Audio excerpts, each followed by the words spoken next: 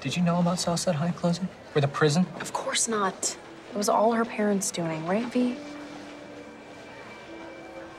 She didn't know, Jughead, okay? So back off. Fine. I have to conserve my energy anyhow. I'm going on a hunger strike to protest Southside High closing and to get it reopened.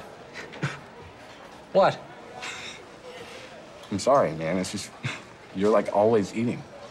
I mean, good luck with that, but... Hey, it's Jughead's prerogative to protest peacefully, so we're gonna support that, aren't we?